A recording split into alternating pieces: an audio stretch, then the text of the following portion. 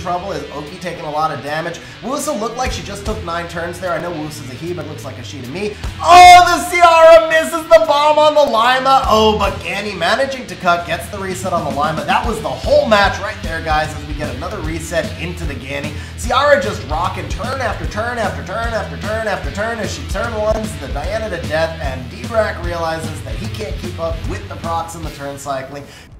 And hey, it is Xennial Gamer, and today we're going to be doing some RTA bloopers. No, commentary. Well, sort of bloopers. The bloopers will be on me, the commentary will be on the actual skilled players.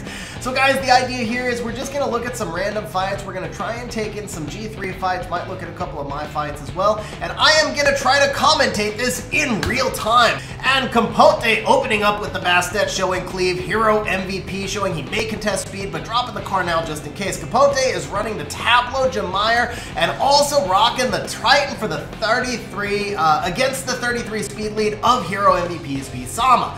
So, Compote getting outsped by Hero MVP, cutting though with the Ryu, Tableau taking away all the attack bars, Jemire giving the reset, Jemire doing some big AoE damage, Tableau taking away the attack bars again, Bastet defense breaks everything, Ryu kills everything, that is the game.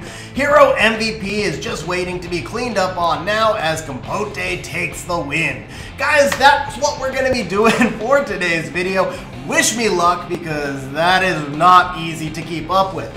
A lot of these fights, especially at the G3 range, G2 range, they're going to be using very meta teams that you guys have probably seen on Twitch streams and so forth. So for today, we're just going to be doing our best to have some fun with the drafts.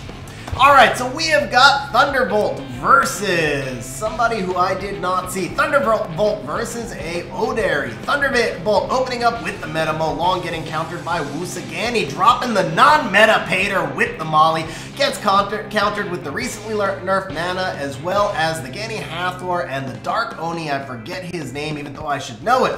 So, Aorderi going first does not get the Bird proc, however, the Bird does proc after the AoE from the Nana. I think actually that was a single target by Wusa. Bird now starting to turn cycle. Mo Long going to get the snipe. Chooses not to get the snipe. Goes for a defense break instead. That's going to be some big damage on the Oni as his passive allows him to come out of stun and do more damage. We have now got full immunity up from the Wusa. Bird's going to die. The Icarus does not really do anything whatsoever to the Dark Oni as Thunderbolt loses. So guys, I don't really know why why Mo Long didn't snipe the Dark Oni. Told you there's gonna be a lot of bloopers, guys. Leave some comments in the comment section, because it'd be weird if you left them somewhere else. Tell me what you guys think about this style, and if you like just watching me screw up the name of every monster in the game. Of course, for you long-time subscribers, you know that's what I do, so it's nothing new. Alright, next up, we've got Shiro Moon against Cranky. Okay, this is a G1 fight, guys, but they're actually both fairly high G1. I think the range for G2 right now is just about 1930. So, Shiro Moon opening up with the super meta Chung, getting countered with the Wusa Carnal. Carnal stealing from the Chung combination. Shiro Moon coming back with the Light Monkey and the Hey Gang, finishing up with Poseidon and Ganymede. Cranky has a Juno on the field as well as an Abelio. Really good anti-control team against a really good control team. Wusa almost kills the Poseidon with that turn 1. Poseidon, however, takes all the attack bars away. Light Monkey doing what he does, controlling the whole team. Ganny gets the reset. Light Monkey takes away some more attack bar. The Abelio does cut. There's that Abelio buff coming to play, guys. Gets out of the stun, cuts and heals everything, but does get put back to sleep.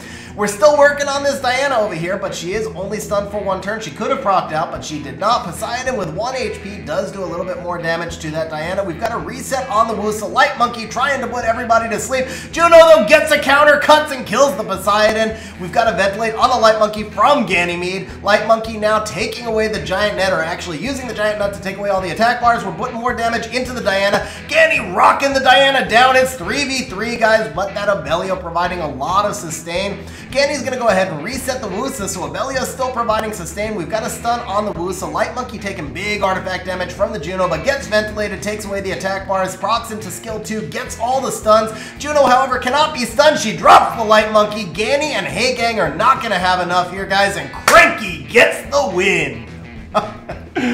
Oh, wow. Am I doing a whole video of this? Guys, here's the deal. If we can get 200 likes on this video, I will do another one of these, because it shows me that you guys like it. So if you enjoy the content, please smash that like button. I'll do another one of these. And if we get 400 likes, let's say 400 likes on this video, I will take submissions from replays of viewers, and the next one of these I do will be all replays from viewers chosen at random. Okay, next up we've got DD Squirtle, and because I like the name, we're gonna watch DD Squirtle versus songs. Okay, DD Squirtle opening up with the Wusa, another meta open, getting countered by Chung and Carnell. Brings out the Ganny Hathor, who is making a comeback this season, finishing off with Ryu and Vertihile, but the Heigang Abelio Oki combination by Song is looking kind of dangerous. So we do see a ban of the Heigang. Hathor manages to outspeed and puts the Chung to sleep. The Ver does not get stunned by Oki, gets the counter. Ganny getting the reset on the Chung. We've got full immunity up, and it's looking a lot more dangerous now for the Abelio side. Song's in trouble as Oki taking a lot of damage. Wusa looked like she just took 9 turns there. I know Wusa's a he, but it looks like a she to me. Oki does get the reset on the Hathor, however, despite the million turns, and now Carnell taking a million turns, but Wusa getting ventilated, puts up the 3-turn immunity again. Vertihile still putting damage into that Poseidon. We've got another reset on the Chung. Wusa taking 2 more turns right there. Bird cycling again. Hathor putting the Chung to sleep. The Oki is down to 1 turn sleep at 1 HP. Oki is off the field, guys. Vertihile's turn cycling still coming into play, but Carnell finally gets off the S3, landing 2 stuns and a bunch of slows. Vertihile stun there as well, but Hathor procking out. I think she was a proc out, and then she managed to put everybody to sleep, so that's what Hathor does. Okay, we've got the Ganny resetting Carnell right after a proc where he ventilated the Hathor. Hathor putting everybody back to sleep again, and that is it for songs, as Ganny Hathor proving that 7 seasons later they are still the most OP married couple out there. Alright guys, I don't know if they're married actually or not, but it seems like they should be, right? I'm just saying. You know what guys, we're going to do one of mine next up. I do want to mix a few of mine in here as well. I don't know why, except it's, you know, we're on YouTube and we're doing a video, and I think I should look at some of my replays. Oh, here it is. We're going to do the Velipity one, actually. Okay, we've got Velipity currently in G2, probably doing a late season rush up to G3. Alright, so we've got XG against Velipity. Velipity opens first pick, Wusa, XG countering with the Molong and the Diana. Velipity dropping the Nana, Oki, XG bringing out Fang and Alulu to protect from the Oki. Velipity bringing out Oberon and Kaki, big damage. XG dropping the Triana. We see bans of Nana and Lulu. Now, Velipity starting with some damage on the Fang. Oki resetting the Diana. Not sure why he didn't reset the Triana there, but he did not. Okay, so the Oberon putting damage into the Molong, but that thick Molong does manage to survive. We put some damage into the Oberon, also get the defense break, allowing Diana to kill with skill 1. Nice proc by Diana there, going into the Wusa, doing some damage. Diana is running in a fast build right now without high damage, so the Wusa not hurt that much. The Kaki proc does hurt into the Diana a little bit, but we get the defense break on the Kaki. That's going to lower Kaki's damage as well as set him up for the kill. Diana in human form going into the Kaki, manages to miss 3 of the crits, but gets him killed from the strips into dots. Fang procking out of the stun right there does put up a little bit of sustain. We get a defense break into the Oki. Oki skill 1 into Molong, not quite enough. Clutch proc by the Triana there. Oki having to reset the Molong, and then Oki is dead. It's now Wusa versus Fang, Triana, and Molong. Fang putting up the regenerate, and XG takes the win. Guys, I will be honest, I really did not understand why he didn't reset the Triana there. I feel like he made a misplay, and that's what gave me the win. I think if he resets the Triana at the start, he's able to just snipe the Fang with the Oberon, and it's pretty much GG. Dios Loco opening up with Ciara flexible, first turn, second turn type pick, getting countered with Chung Carnell, also flexible, turn 1, turn 2 pick. Dios Loco committing to turn 1 with the Ryu, Triton, Escher, and Charlotte. Lubu dropping the Beelzebub, a monster that I know really well. With no reset on the field, that Beelzebub's actually a really dangerous counter right here.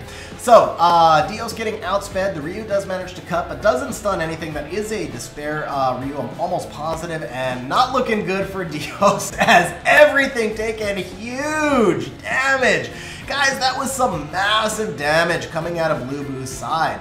Alright, so Hero MVP dropping first pick Carnell, another pretty meta pick, getting countered with Ciara Wusa, dropping the Chung and Heigang, still not fully committed to turn 1. Sorry, dropping the Molong Yun Hung. Man, that's a combo I want so bad. Getting countered by Chiwu, and Savannah last picks the Leo, which is a force spin.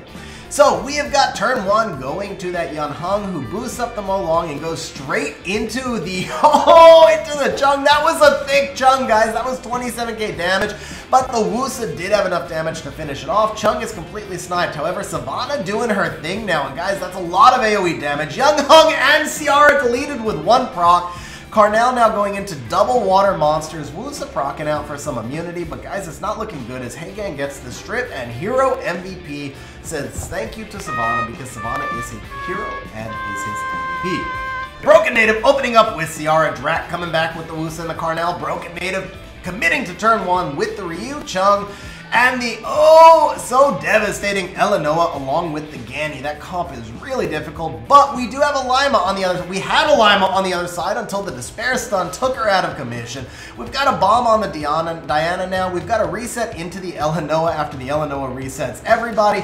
Oh, the Ciara misses the bomb on the Lima. Oh, but Ganny managing to cut, gets the reset on the Lima. That was the whole match right there, guys, as we get another reset into the Ganny. Ciara just rocking turn after turn after turn after turn after turn as she turn ones the Diana to death, and D-Rack realizes that he can't keep up with the procs and the turn cycling. Congratulations, Broken Native, on your Elenoa, bro, because Elenoa is broken. I think that's where your name came from. I don't know, just saying.